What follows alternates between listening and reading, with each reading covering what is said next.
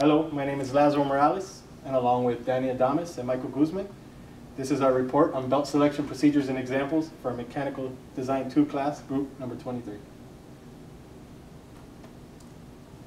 This is our presentation outline. We will first start with a brief introduction into belts and some of their background. Then we'll have a historical review, starting from the earliest of belts, and you'll see how they transition. Then we're going to go into current designs and show you multiple designs, some of their uses, and how they are selected. Then we will go into a little bit about future designs and how the belt will evolve. Then we will close with a conclusion. Well, belts have been in use for over 200 years in many applications, including agricultural and business, such as printers and other things, but we'll get to that later.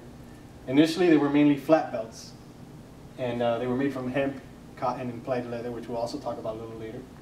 Then they evolved into multiple designs, which we have today, in different materials.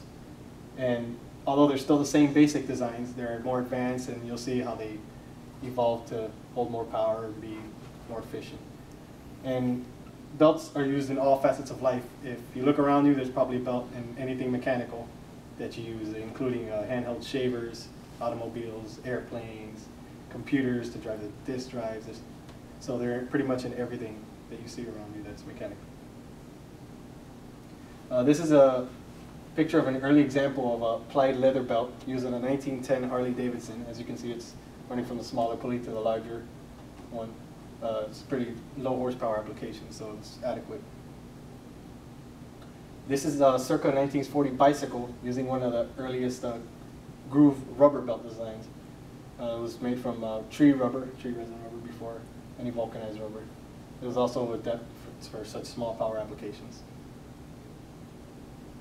This is one of the earliest tooth rubber belts used on a 1910 Wagner motorcycle, also a low power application, although a tooth design is adequate for larger horsepower and torque application.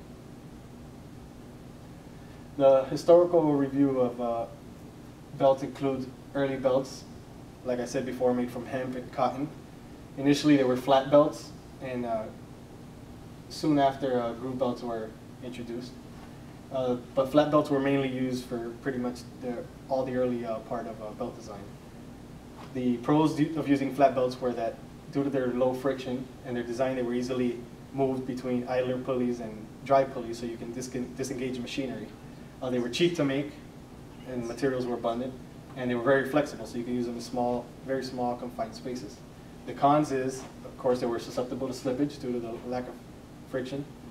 They required frequent replacement due to all the slippage, which would wear out the belts, and they were prone to slip off pulleys when you didn't want them to. The transition from flat to groove belts was one of the first major steps in belt design, because groove belts allowed the transfer of more power more efficiently with less slippage, and they were also able to use in higher horsepower applications.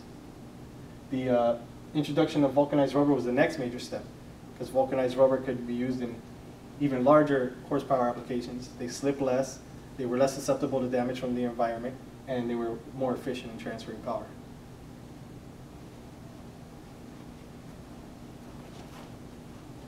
Hi, my name is Danny, and I'm here to talk to you about the current designs of belts.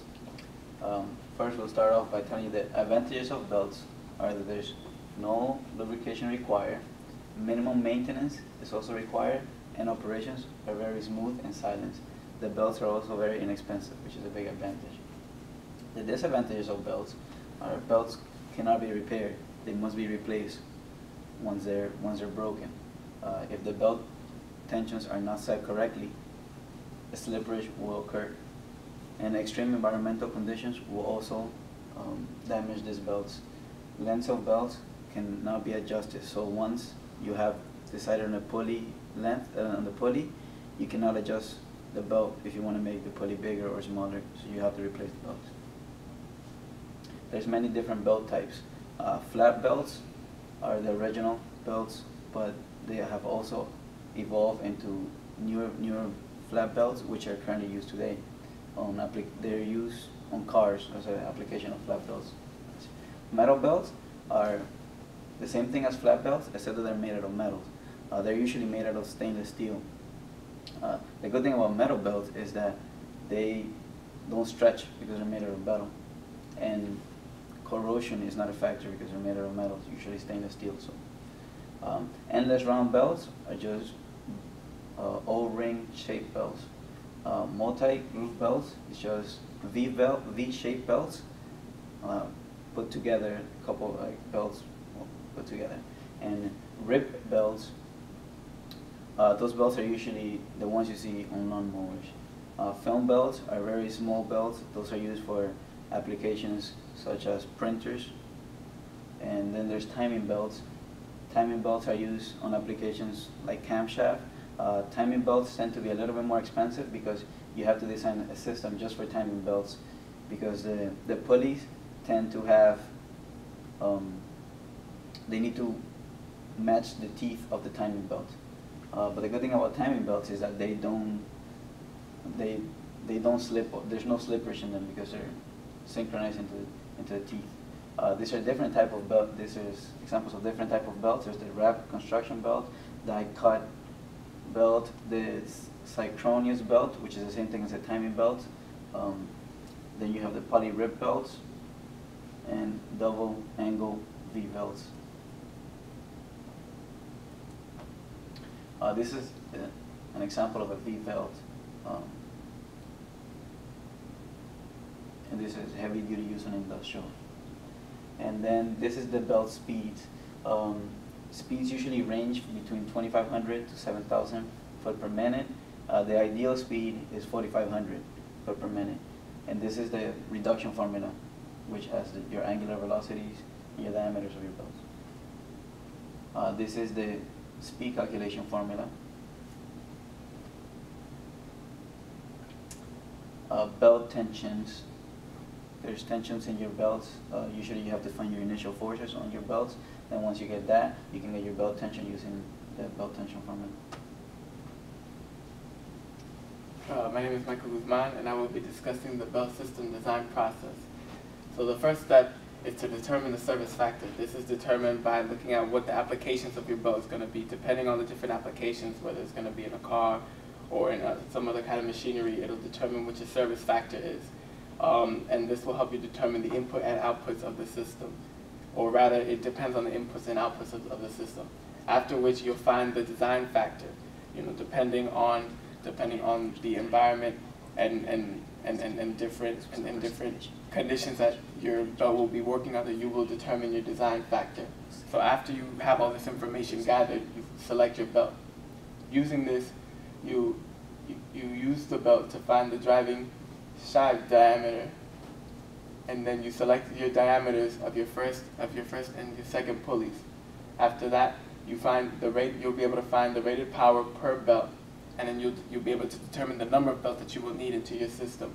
And after which you can determine the belt length and finally calculate the wrap angle. So future directions of belts. Future directions of belts, basically the same designs that are currently prevailing will be seen in the future with a new difference. It's the materials that is being used for belts. Instead of rubbers and polymers, you'll be seeing more metals, materials that are more resistant to corrosion, that enable or inhibit less slippage. You'll have stronger synthetic rubber polymer belts with higher temperature and stretching resistance. Also, further possibilities in the future is stronger metallic alloys, longitudinal elements for longitudinal strength and stability, and metal alloy belts with high corrosion resistance and no stretching. All of these are possible future directions of belts. So in conclusion, belts, as we all know, are an integral part of mechanical systems from the early times to today's, and also they will be in the future.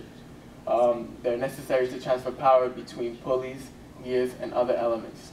Due to their ability to adapt the variety of designs and the capabilities, belts can be used for a plethora of applications.